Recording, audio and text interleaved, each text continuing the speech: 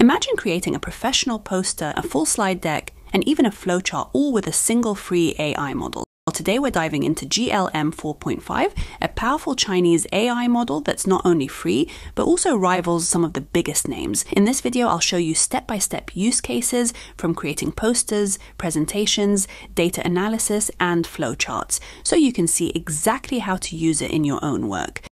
So what is GLM 4.5? It's an AI model built by Zhipu AI, one of China's leading AI labs. It has 355 billion parameters, and it's a hybrid reasoning model. But what makes it different is this. It's not just a chatbot. It acts more like an AI agent. It plans, searches the web, pulls images, and then actually builds outputs like posters or slide decks all in one go. So in order to try it out, you need to go to chat.z.ai. I'll leave you the link in the description below. And once you've signed in, this is the interface you're going to see. Right at the top, you can see the different models. So we're on GLM 4.5. That's the model we're working with. And if you look at the model list, you'll see there's GLM 4.5V, which is a new visual understanding and analysis model. Then we have our usual box, and under that, you'll notice two options, and you can upload up to 10 files, your data sets, PDFs, or notes, and it will analyze them. You also have tools which has their web search and autothink, which you can switch on so the model decides when to use deeper reasoning or when to give you a quick reply. Then along the bottom bar, you'll see the shortcut buttons, AI slides if you want to generate presentations, full stack for building applications, magic design for posters and visuals, write code if you're doing programming tasks, and search info for pulling in fresh information from the web. On the left-hand side, you have your chat history and where you can start a new chat. So let's start with our first use case. Here we are going to use it for data analysis. So I'm going to upload this data set. It tracks job satisfaction across 3 teams: before training, 1 month after, and 3 months after. And I'm going to add a prompt here that says, analyze these findings and give me the full results and create the corresponding charts. And the most important thing here was that we need to activate the magic design button so that we get the visual output. So look at how amazing this has turned out. It looks clean and professional, and with each page structured really nicely. What's impressive is that all of this came from simply giving the model the data set and a very simple prompt. It automatically generated the key findings and broke it down into the relevant pages, and then matched each one with the right type of visualization. So on this first page, it set the stage really clearly. You can see it's pulled out the key findings at the top in a neat box, and then at the bottom, it's given the main statistics, the number of teams analyzed, and the time periods, and the overall average improvement. It's simple, well laid out. On the second page, it's come back with a line chart showing the average satisfaction score trends. You can immediately see how each team's scores rise over time, which makes the impact of training really clear. Then underneath it, it shows the key insights and neatly summarizes the main takeaways, like which team improved the most and when the biggest gains were made. And on the third page, there's a clear bar chart for Team A, and the percentage shifts are highlighted neatly underneath. Okay, so again, the same for the fourth page. And then here we get an amazing final page on conclusions and insights. At the top, it clearly shows the main percentages. Then underneath, we have the key findings and comparisons. And finally, it wraps up with a set of recommendations in a bold highlighted block. And so you can see it's done a great job with this and really made the analysis easy to follow. Okay, so for our next use case, we are going to use the AI slides to create our presentation. I'm going to upload this research paper on digital transformation in the SME context, and I'm going to add a prompt that says, create a 4-slide presentation summarizing the main findings of the uploaded research paper on digital transformation in the SME context. Each slide should clearly cover the main areas: research, overview, key findings, discussion, and conclusion. Keep the content concise and visually appealing. Then we're going to send that. And you'll see here, it starts its thinking process, and then it will produce the final output. Okay, so let's play this so we can look at the full presentation.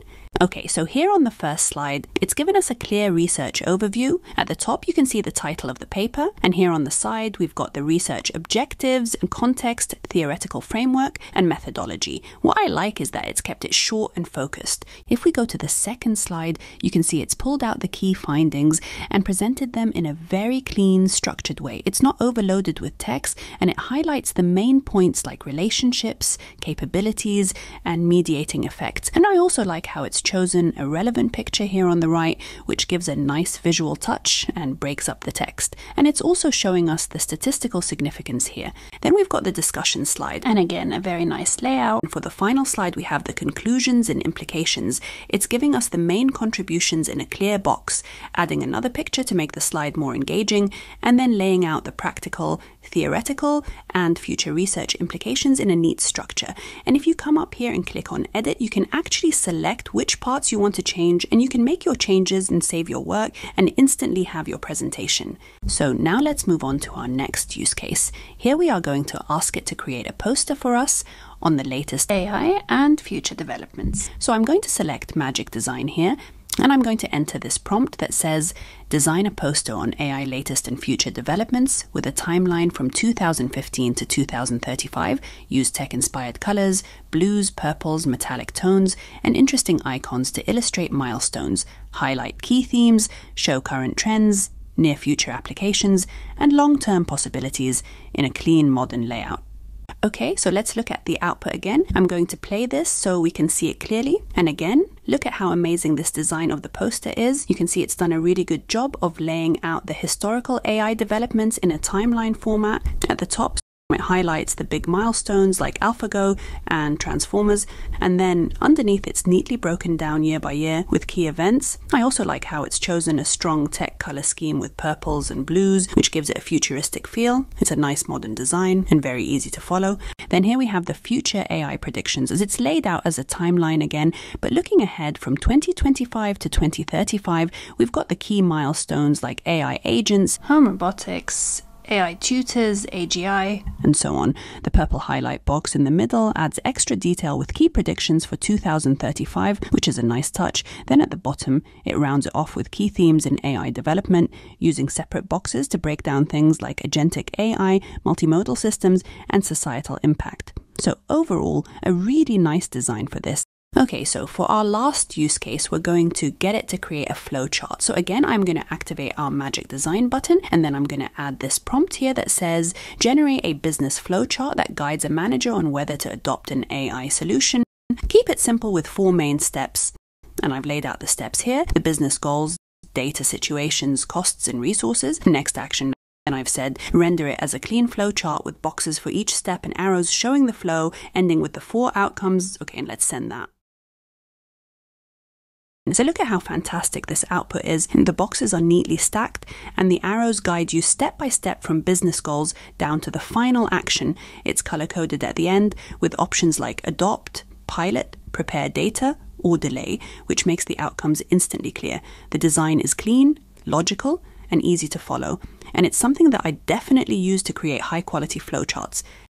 So that was GLM 4.5, an amazing free AI model that, as we've seen, can create posters, analyze data, build presentations, and even design flowcharts, all in just a few minutes. And I'd really encourage you to try it out for your own projects. So if you found this useful, give the video a like and subscribe so you don't miss the next tutorial, and let me know in the comments what kind of project you'd like me to test GLM 4.5 on next. So hope you found this useful, and see you in the next one.